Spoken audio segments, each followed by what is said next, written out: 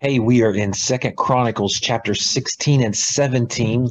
What we find in the beginning of chapter 16 is King Baasha of Israel is blocking a major thoroughfare, major trading route uh, into King Asa, and he does something about it, and it leads to all kinds of issues, if you want to say that. So here we go in chapter 16. New International Version. In the 36th year of Asa's reign, Baasha, king of Israel, went up against Judah and fortified Ramah to prevent anyone from leaving or entering the territory of Asa, king of Judah. Asa then took the silver and gold out of the treasuries of the Lord's temple and of his own palace and sent it to Ben-Hadad, king of Aram, who was ruling in Damascus.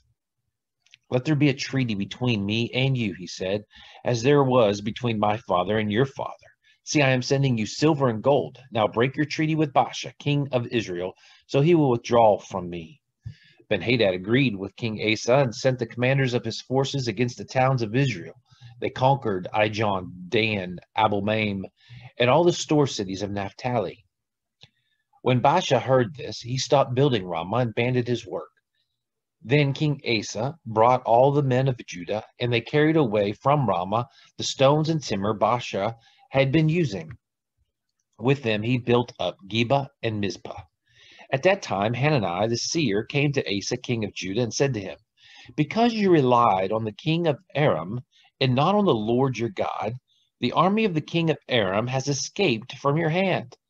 Were not the Cushites and Libyans a mighty army with great numbers of chariots and horsemen? Yet when you relied on the Lord, he delivered them into your hand. For the eyes of the Lord range throughout the earth to strengthen those whose hearts are fully committed to him. You have done a foolish thing, and from now on, you will be at war. Asa was angry with the seer because of this. He was so enraged that he put him in prison. At the same time, Asa brutally oppressed some of the people.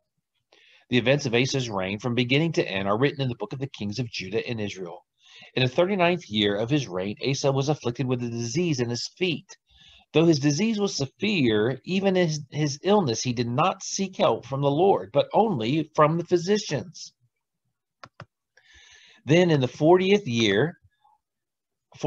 year of his reign, Asa died and rested with his ancestors. They buried him in the tomb that he had cut out for himself in the city of David.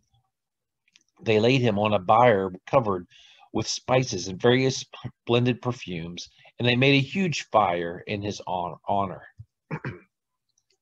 Jehoshaphat, his son, succeeded him as king and strengthened himself against Israel. He stationed troops in all the fortified cities of Judah and put garrisons in Judah and in the towns of Ephraim that his father Asa had captured.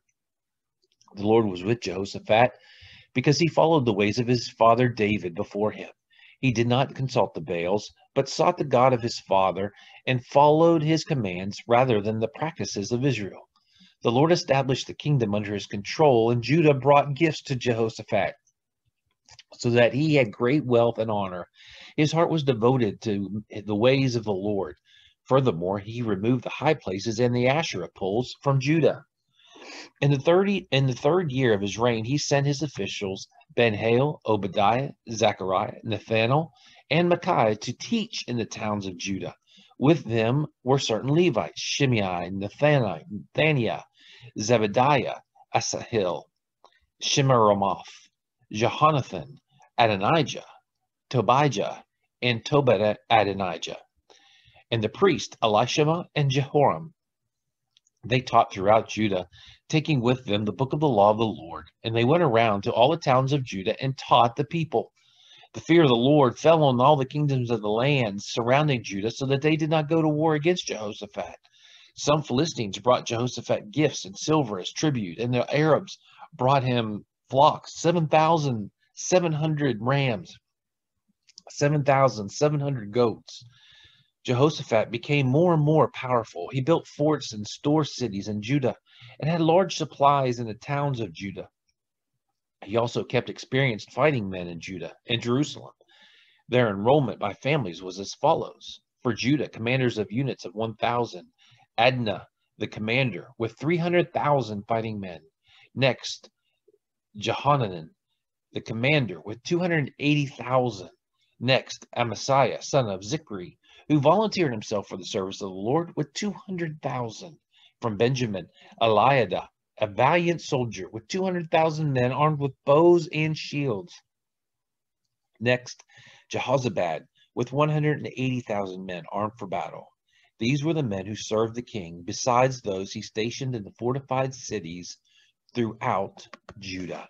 So just a couple of points to make today. Asa, his goal was to protect themselves, but he did it without seeking God's advice in any of it. So just because something works out in our life, that doesn't mean that we did it the right way. And there were repercussions because of it. Asa didn't finish well. And then Jehoshaphat, one of the best things he did was to send Levites out as teachers into the land so that they understood what God would have them have in store for them. And so it's true of us.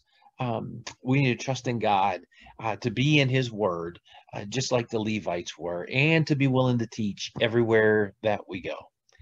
Have a great day.